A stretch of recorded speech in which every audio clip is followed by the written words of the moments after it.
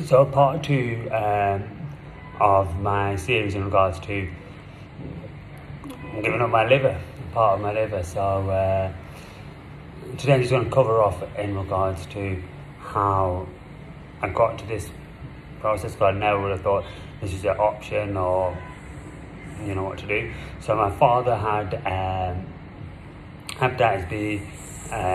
He was deteriorating over months and months. I was very busy with my work life, and I probably didn't give it as much attention as I should have.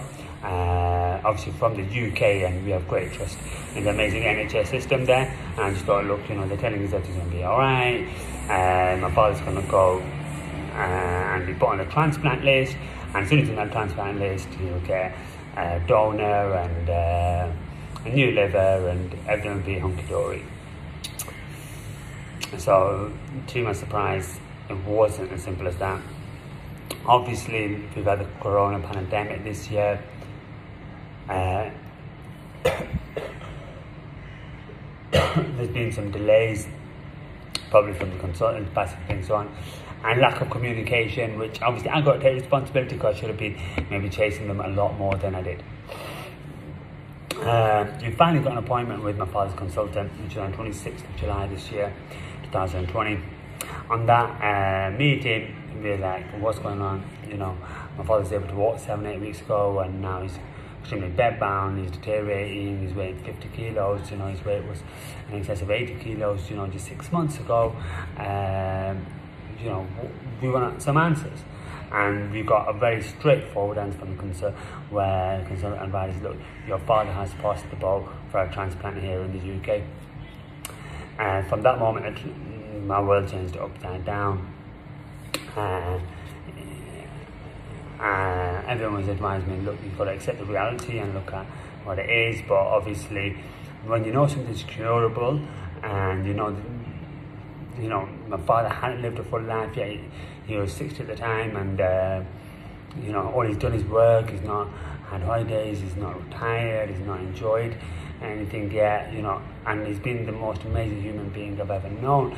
And I just could not accept my father passing the boat and just watching him die. So we looked at every single option that was available to us. And after just a day or so of research and numerous calls and a lot of help and getting in touch with good contacts, I was notified. I was informed and found out about live liver donor programs, where as long as a person is a suitable match, they can donate their part of their liver to someone who requires the recipient, and the recipient who will receive a part should hopefully have a liver that will grow back, and the donor, it'll take time, and in most cases no long-lasting obviously issues, and then obviously his liver should grow back as well. So that's where it all started. We started looking at prices, looking at how to get my father out, all the legal obligations we had to meet, all the hurdles, and it's not an expensive procedure. The basic package of getting it done for hospital in Turkey was £60,000, $6,000, and then there's all the options of obviously which hospitals to go, where can we go, all of that kind of stuff. And so that's how we came from obviously sitting in the UK waiting for something to happen, to actually making a